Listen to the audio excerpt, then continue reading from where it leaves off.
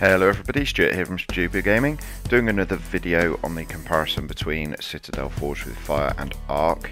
So for this particular video we are going to be looking at the creatures in the world as well as the graphics of the two games. So let's get into it, let's see what both games have to offer, and I hope you enjoy. If you do enjoy, please remember to click that like button and leave me a comment down below of what you think of this series in general. Okay, so on to the wildlife. Quite simply, the wildlife in Citadel Forged with Fire is probably the least diverse of any of this type of game.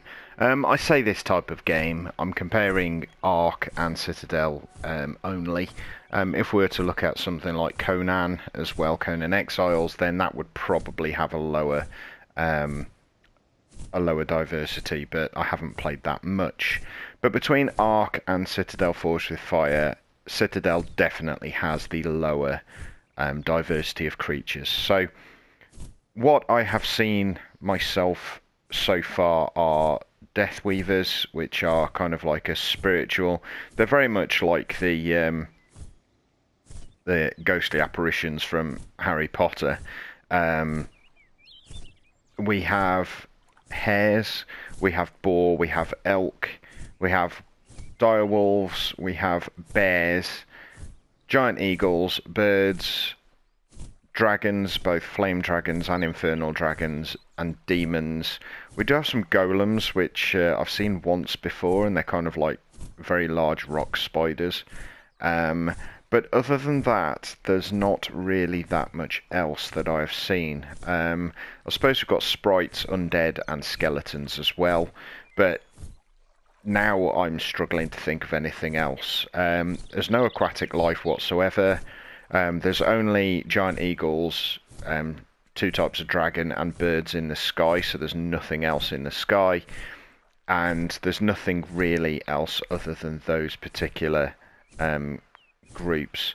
So realistically, from a wildlife perspective, it's quite an empty-ish world. You don't get huge clumps of animals or creatures around.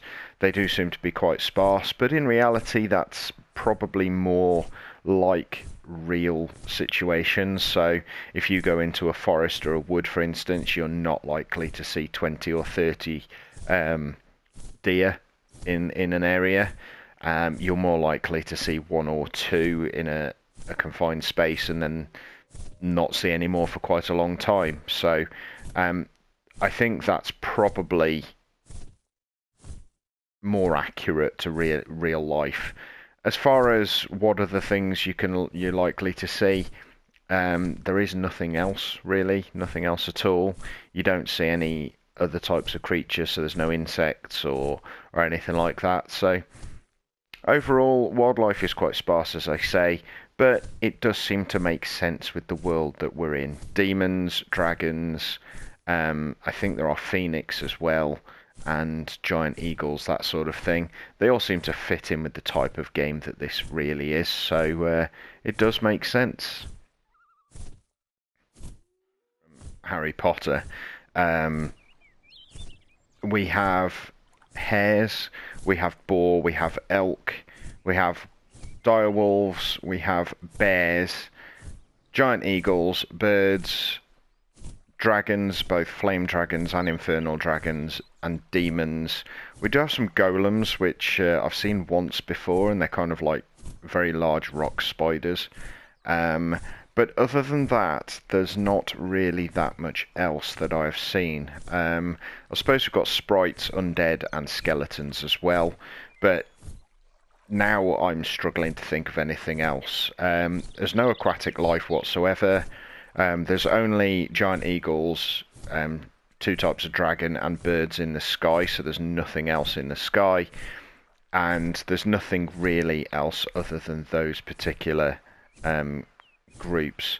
So realistically, from a wildlife perspective, it's quite an empty-ish world. You don't get huge clumps of animals or creatures around. They do seem to be quite sparse, but in reality that's probably more like real situations. So if you go into a forest or a wood, for instance, you're not likely to see 20 or 30 deer in an area.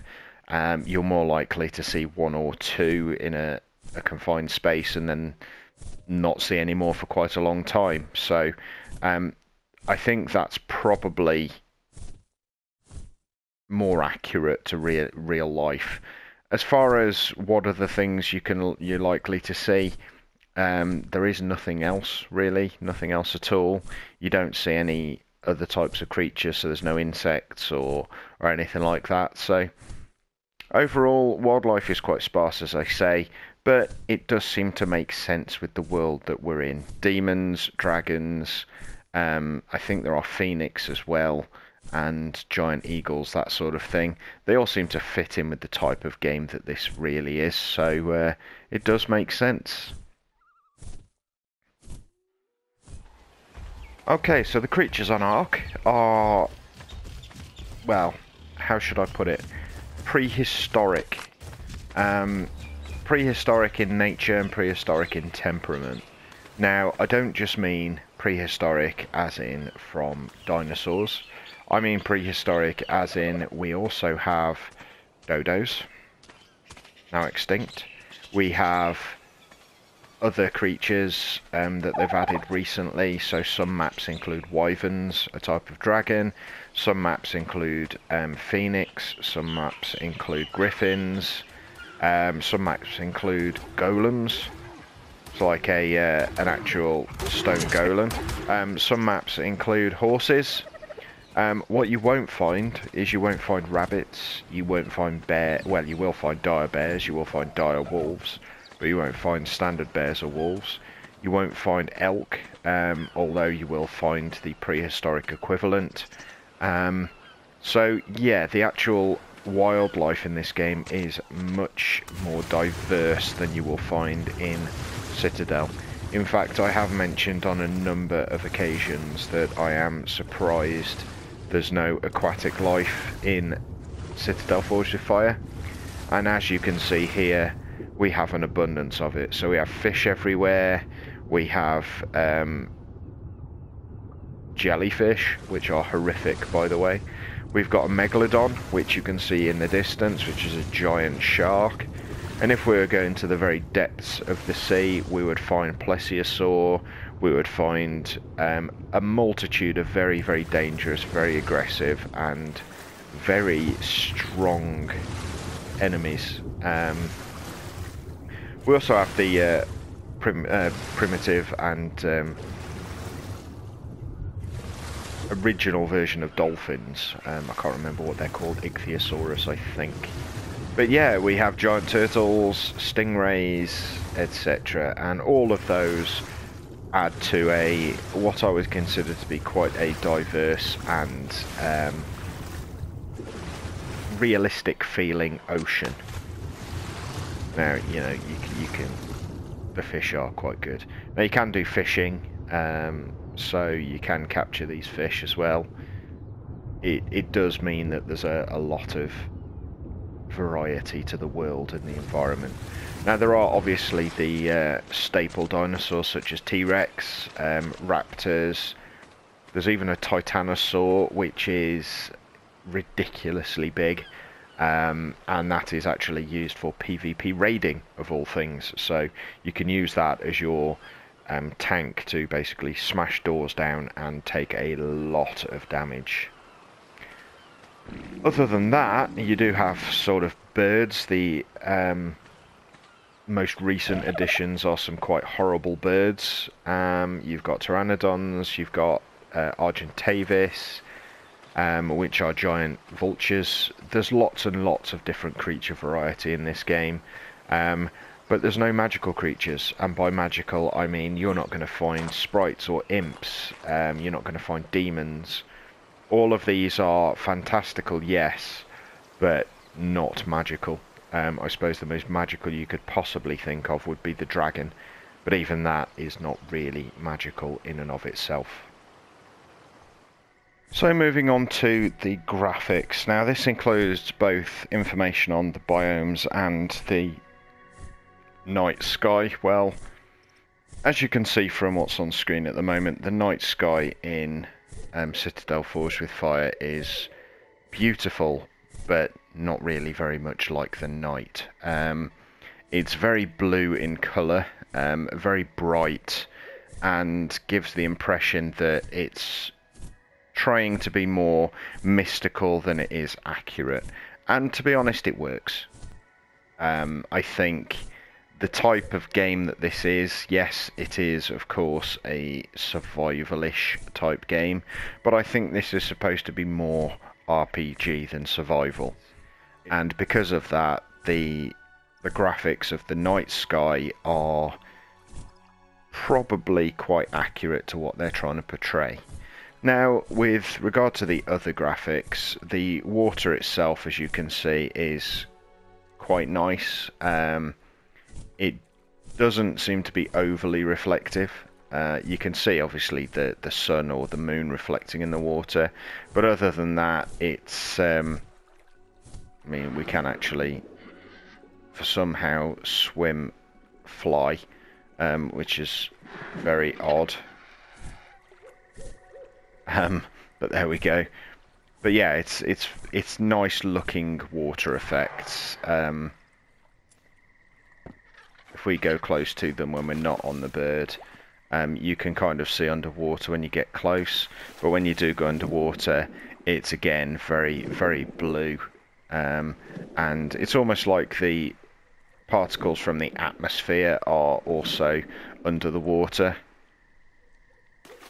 The grass and the foliage has got nice reflective properties. It does look quite nice and natural. The textures on some of the wood are a little bit lackluster, but other than that, they're pretty good. And the god rays coming through the trees are absolutely stunning. Now, realistically, I haven't been to the other biomes much. I've been to the snow biome once, but there's not really that much to see. It's pretty, and that's about all you will get. But there are different areas you can go which have different aesthetics to them, in effect. They also have different items to collect, and actually you do start seeing some of the other creatures such as the Death Weavers, etc. as well, which do give it a different gameplay feel. But realistically, graphically, they are very, very similar between the biomes. There's just a different colour palette in effect. The textures are similar, the trees, etc. are all very similar. As I say, it just looks like there's a covering of snow over all of it. So graphically, I think it's safe to say Ark is a very good looking game. The water effects are, without doubt, amazing. The textures of the actual floor themselves are quite well defined. The rocks, the creatures, all of it is nice to look at.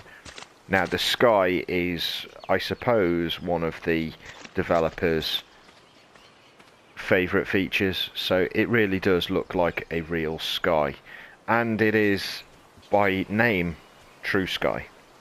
So they actually implemented something developed by a third party called True Sky, which means they have this lovely realistic cloud formations, the sun reflects off clouds properly, all sorts of really nice things go on with the actual sky.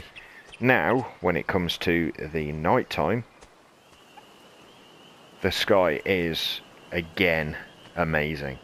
So we have realistic stars, sometimes you'll actually get like a galaxy or nebula around. It is truly amazing. Now, the problem that you have is with Ark, as you get later through the night, it almost gets impossible to see. Now this is a very clear sky, so we can see a bit more than we normally would. But if you go into any sort of foliage, you've had it. You can't see a thing.